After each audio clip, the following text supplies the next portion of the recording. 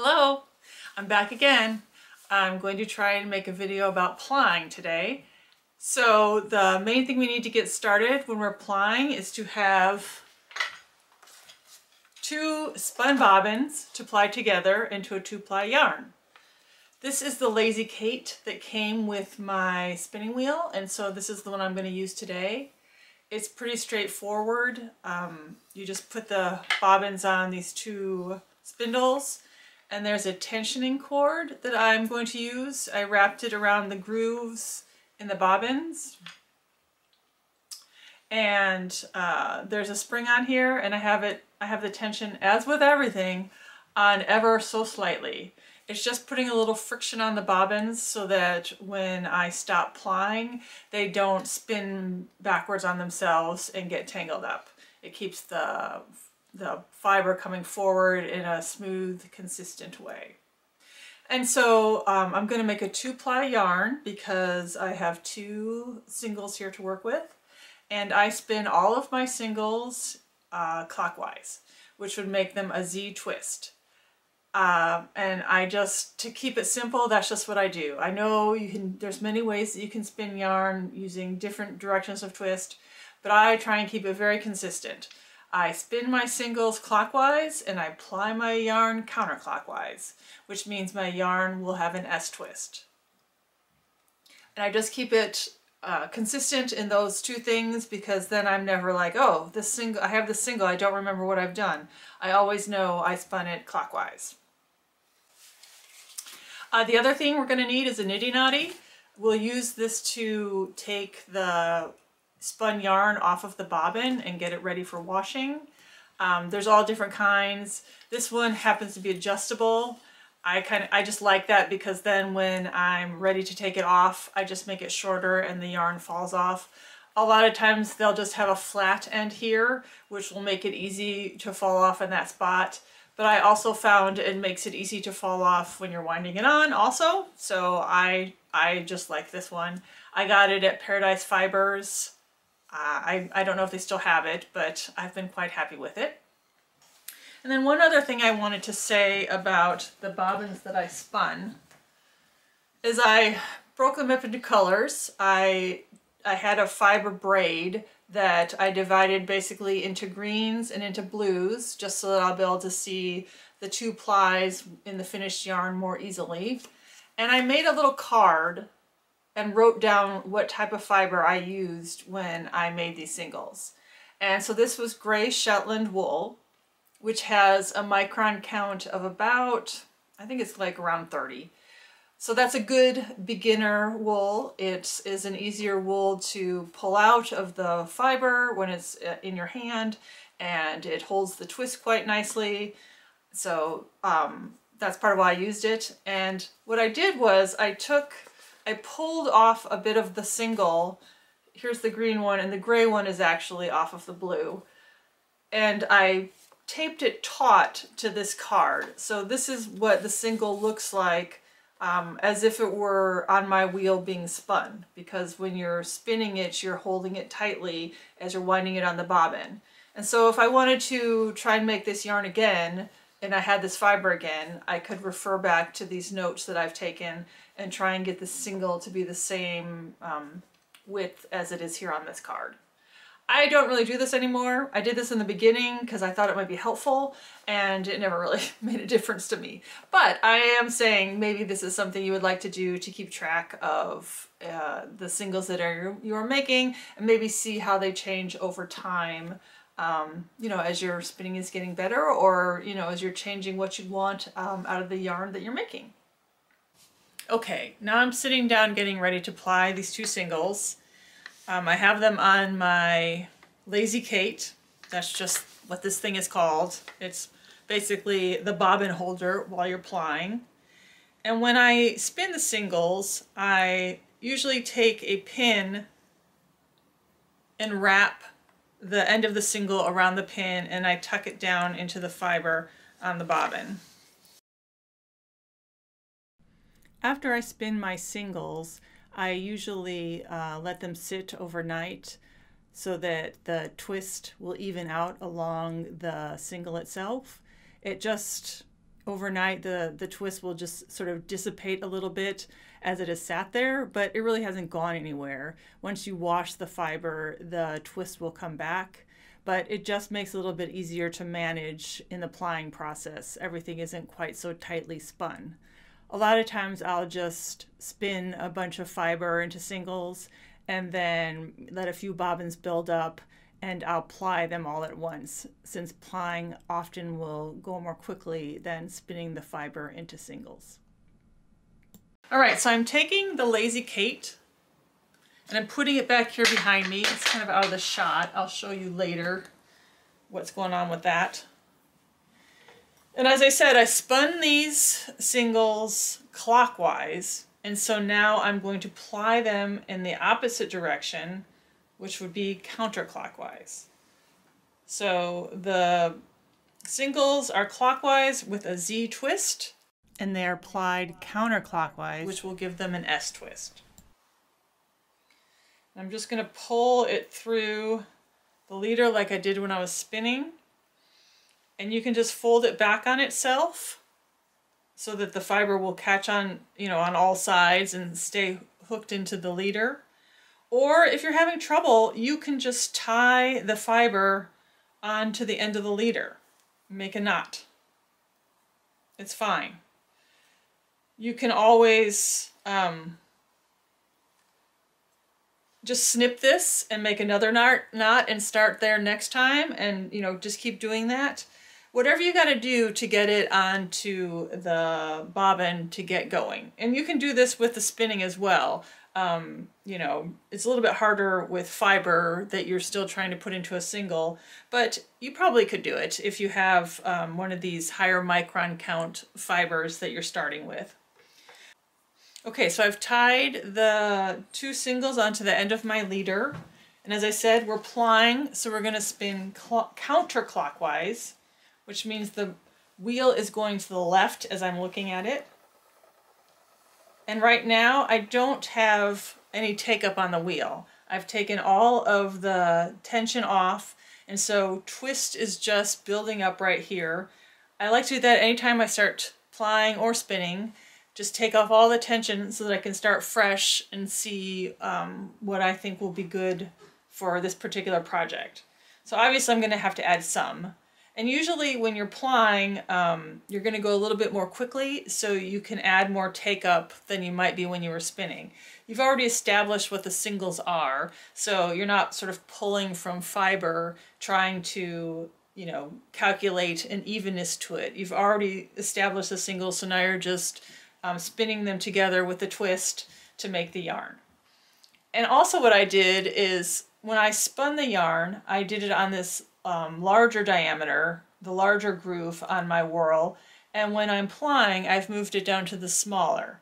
I think that's how these whorls work for chat, is the larger groove is for spinning and the smaller groove is for plying. And obviously as you get better, you'll have your own preferences at how fast you like to ply. I think plying is a little bit easier than spinning, so I generally like to do it more quickly.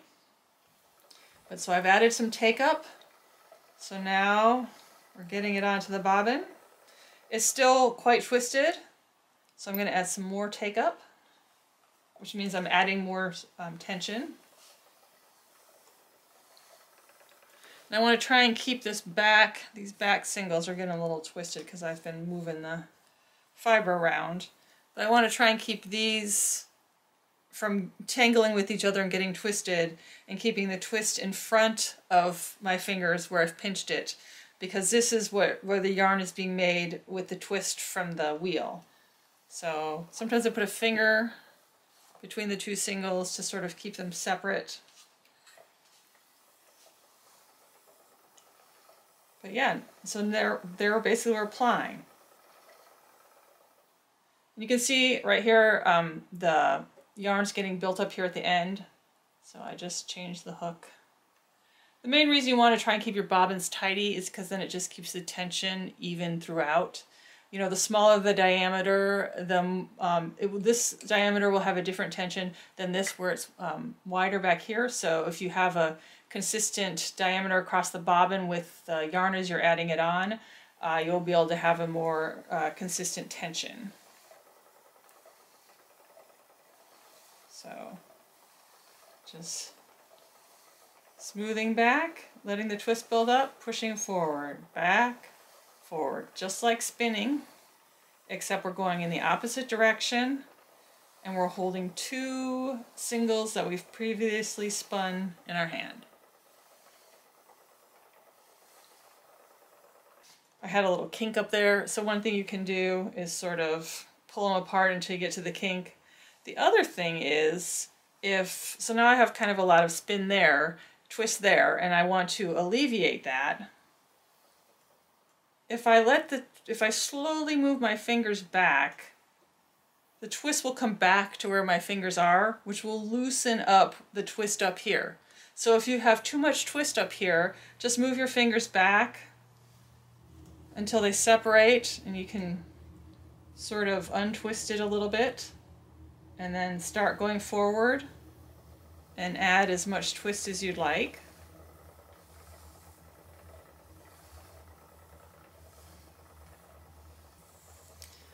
Something that might happen, now it's getting out of control again, my bobbin. Let's move it back.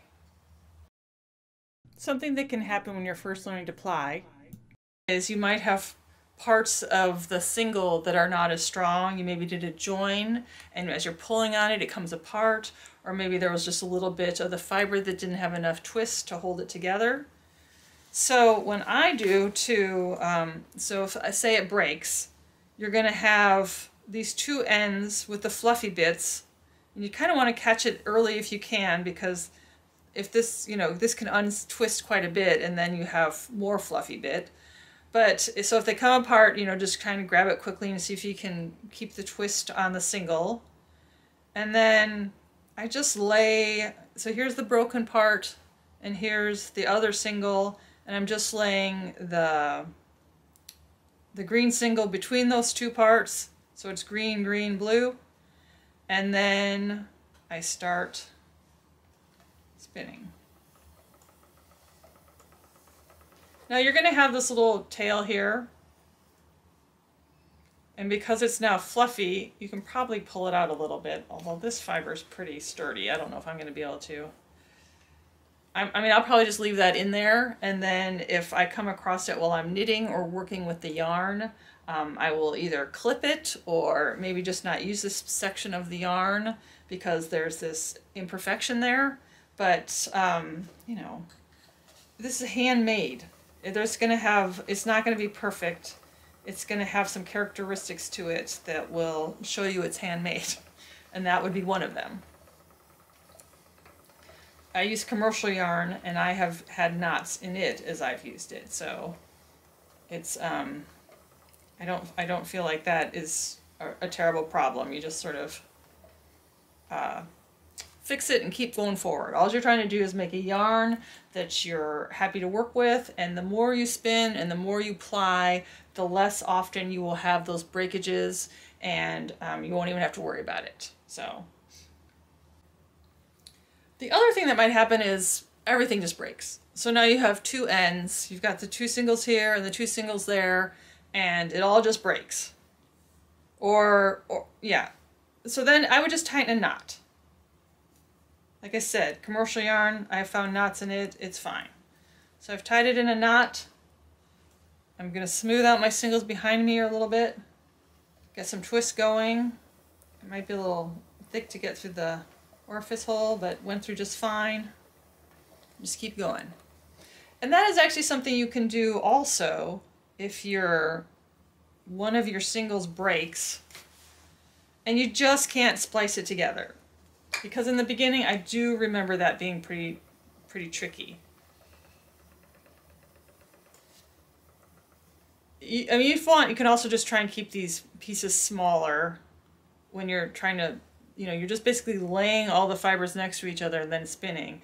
But, maybe it's a wool that's not quite as high in micron count, and so it's a little bit more slippery, or doesn't really, or, it's already been twisted and you're really having trouble. I would just break the other one and tie a knot. You just want to keep going forward. You don't, it's not going to be perfect yarn. Certainly in the beginning, we're just practicing, and trying to get the yarn on the bobbin. See, this one, the knot's a little too thick to go through the orifice, so I'm just gonna wind it on. And even then, like, you can just wind the knot on, and even if you don't have a bunch of twist up here, we're just practicing. Oh, here's another thing that can happen. See, this is where the single has gone freeform and made this little pigtail, which is what this is called. So you just pull it out, sort of smooth. My fibers back here, they're getting a little bit unruly, so I'm just trying to even everything out. Maybe keep my finger between the two singles so that that doesn't keep happening. Okay, keep spinning. And then I'm spinning counterclockwise, which is to the left.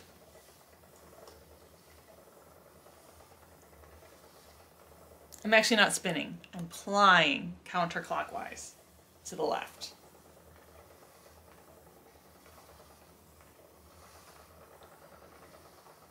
And there you go.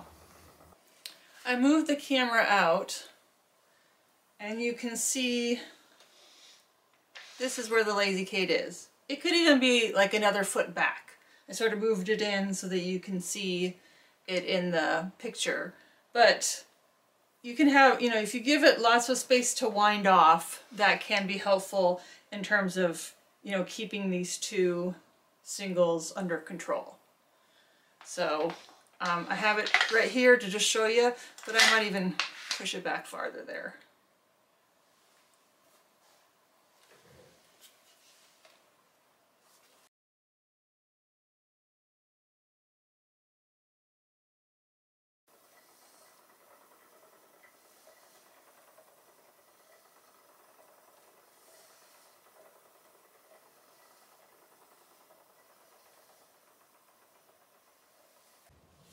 Okay, so now we've plied some singles into this 2-ply yarn, and to get it off the bobbin,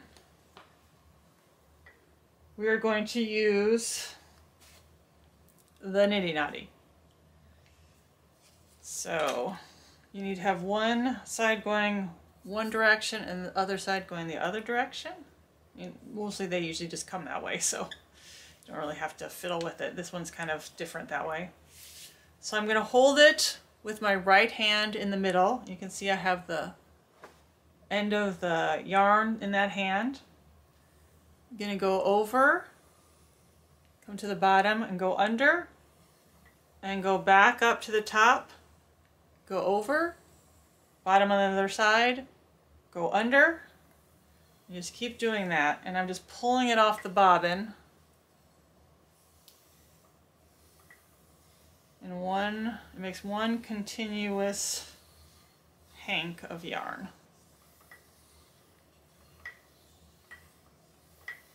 Make sure I keep it in the frame here a little bit. Oh, so it's kind of pulling off stiffly from the bobbin, and that's because I still have the tension on. I can either just turn it all the way off and see if it, yeah, it's spinning more freely. All right, try and keep it out of the way of the hooks.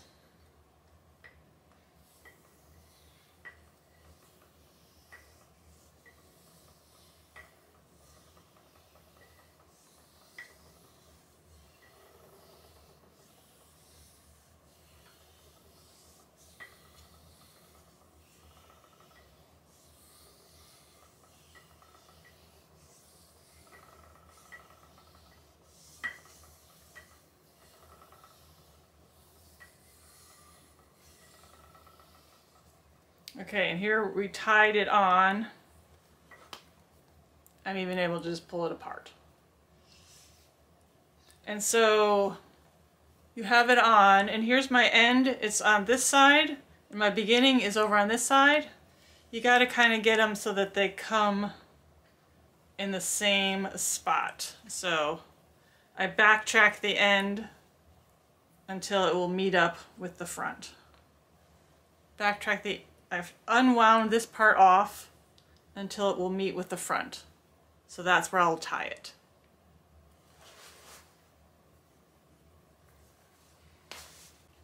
Okay, So here it's all tied on to the Niddy Noddy, where the start and the end is where this big tie is. I went and got some cotton string that I use for weaving. And you can see there's these other knots and imperfections, you know, where we joined, and here's the other knot. I tied it together quite a few times. And so the main thing when I'm doing it, I want to remember that this is the knot that I'm going, this is the start and the end.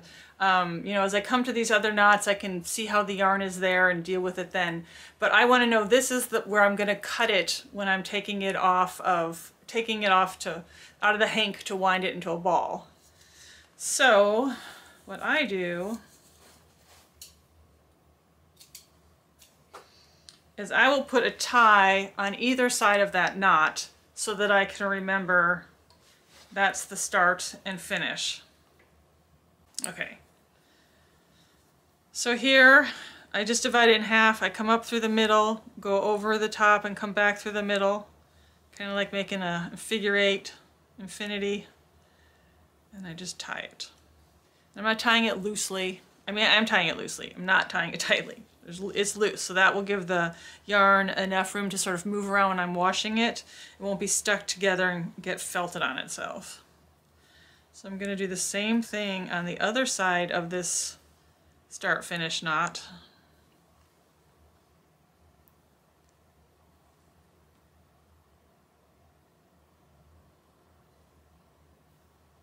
So I have 2 ties right by the start-finish knot that I will work with in the future. So what you want to do is basically make this kind of tie on each one of these 4 sections. This is a pretty small amount of fiber, so you probably could just get away with 2, but I'll just show. So I did it there. I'm going to move to the next one, divide it in the middle, come up through the middle, around, back through the middle, tie it.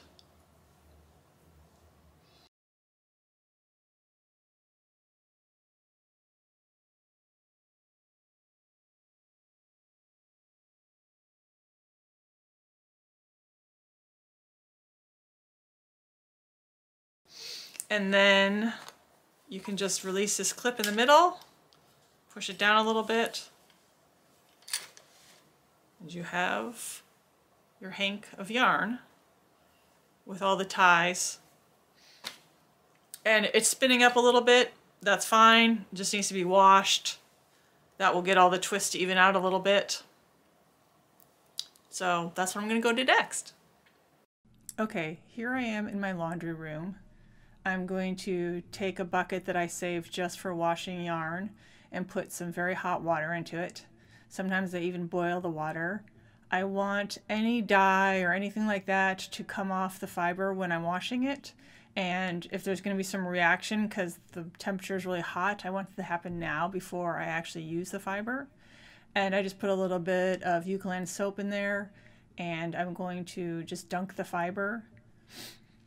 I use this small toilet plunger just to push the water, just to push the fiber down in the water. I'm not trying to agitate it. I feel like I did a few too many times there. Normally I would just push it down once, make sure it all gets nice and wet, and then I'm going to walk away and let it sit for 15 minutes, half an hour, overnight, come back when I remember, so that I can lay the yarn out to dry. Okay, here I'm just laying out the yarn on my table, and I'm wrapping in the towel to absorb any moisture that's in it. This is a pretty small skein, so it's not that hard to dry out, but then I usually just pick up the skein and try and make sure all the yarn is going in the circular direction, that nothing's going the wrong way throughout the ties, so that when I pull on it to help spread the twist evenly along the fibers, it will easily just be in the right direction. And I don't want it to get tangled or anything. So here I am just pulling it to even out the twist along the fibers.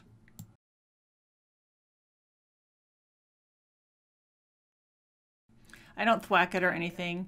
I feel like just tugging on it like this works out well, and then I just lay it to dry. Thanks for watching. those are basically the tips and techniques I have for plying yarn and finishing it so that it's ready to use in another project. I really enjoy spinning and making yarn. I find it very relaxing. Hopefully this is helping you figure it out for yourselves or is inspiring you to try it out. And yeah, good luck with your projects and thanks for watching. Have a great day.